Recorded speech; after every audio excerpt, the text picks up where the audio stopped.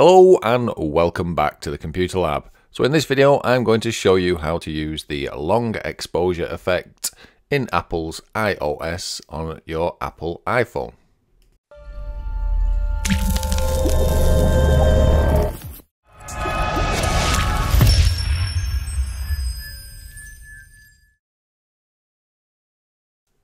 So let's get started. So a list of the current supported models is in the middle of your screen.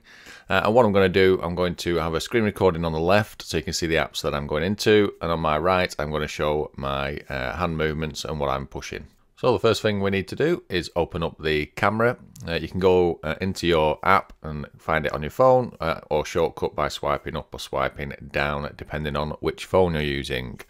Okay, so once you've got the camera open, make sure that you have photo picked on the bottom slider. You've got multiple options on that bottom slider, so just make sure it's on the photo app to start with. The next thing is the live photo. So this is the most important part of this process. I'm going to do a photo without and also going to take one with. So you can see the difference and you can also then see which menus you get at the sort of back end of this video when we do the processing and put the effects and the long exposure effect on the photograph. So I'm just going to spin the fidget spinner just to create motion. And this is the first sample photograph with live off. So this is not how you want to do it, so it's just to illustrate what you will see if you take one with and without. So now I'm going to switch live photo on. So again, up to the top bar, it's the one with the circles, and it goes yellow when it's highlighted.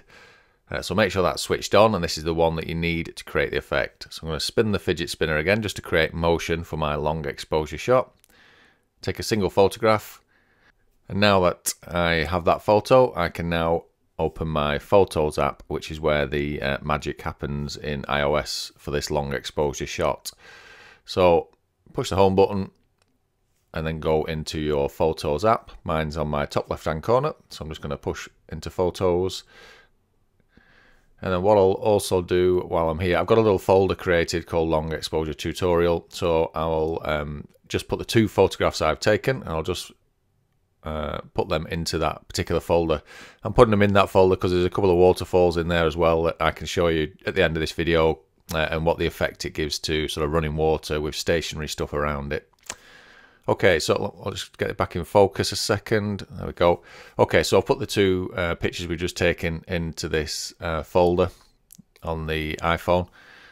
And you can see the waterfalls there. I'll show you them at the end, but we'll just work with the two photographs of the fidget spinner spinning, and then I'll be able to show you the difference between one that's taken without live and one that's got live enabled.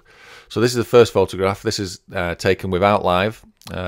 So I know it's not live because it's the top left hand corner, and also when you swipe up in the picture there is no effects menu. So there's nothing in the top left hand corner of the picture to tell me that live is enabled, and no menus when I swipe up.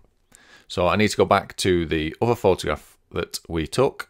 And this is the one with live on. I know it's live because it tells me so in the top left-hand corner. So this is definitely a live photo. So now we swipe up the photograph, and then with this particular photograph with live enabled, we have the effects menu. There's a couple of different things we can do in there. I'm not going to show you that, so I'm just going to push on long exposure because this video is about how to apply a long exposure. And you can see in the picture there it's applied this nice effect that long exposure creates on iOS. So just zoom in a bit just so you can see the picture a bit better. A real nice effect. But bearing in mind I took this photograph with my hand, it wasn't fixed on a tripod, I was holding the camera in my hand. So yeah, it's usually better if you can use a tripod. So I'm going to go into these waterfall ones and just show you the difference. So some of these were taken with live on and some with off. So this one, particular one, as I swipe through, you can see in the top left hand corner it tells me what's enabled on these particular photos. So this one has live and HDR, so I could apply the effects to that. I'll just try and find a nicer picture. So there's no live on that one.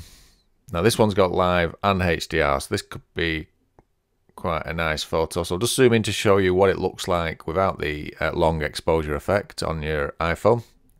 So you can see there, you see the details in the waterfall. So go to the image, swipe up with your thumb, to the effects menu. The effects menu at the bottom, the different effects are there. We're going to click on long exposure, let the phone do its magic, and then you can see straight away there it's applied the long exposure effect. So again, yeah, this was taken by hand, no tripod. I just held the camera in my hand to take the photograph. So it's always worth maybe just going through your old photos and see if there's any taken with live switched on, and just applying the effect and seeing what results you get from that. Okay, so that's it. That's how to apply the long exposure effect on your iPhone in Apple's iOS. I hope you enjoyed the video. If you did, please do hit the thumbs up button below. Also, I would love to hear any comments below if you enjoyed the video or not, and please do subscribe to the Computer Lab.